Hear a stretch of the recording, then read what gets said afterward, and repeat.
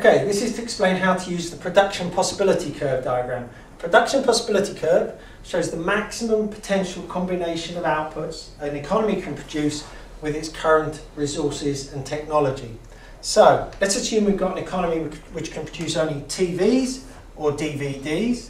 If they put all their resources into TVs, they produce a given quantity of TVs, let's call it OC.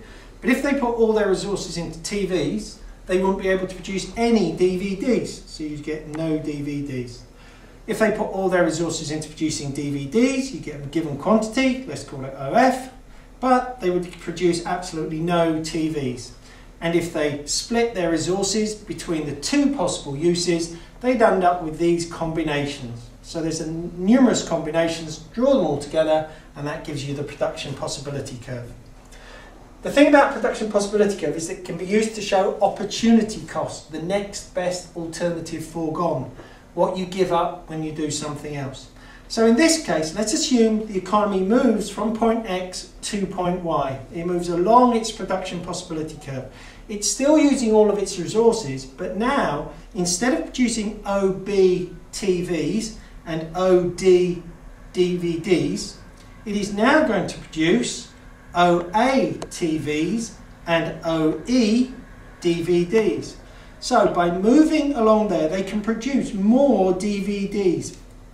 The distance DE more DVDs.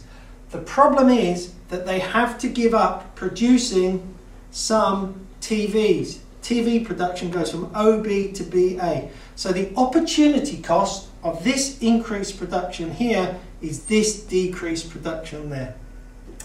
The other thing you need to know about production possibility curves is what causes a production possibility curve to shift. In this diagram, our original production possibility curve is AC. If we get more factors of production, such as land, labour, capital or enterprise, or we improve the technology we have in the economy, so with our existing resources we can produce more, then the whole production possibility curve would shift outwards.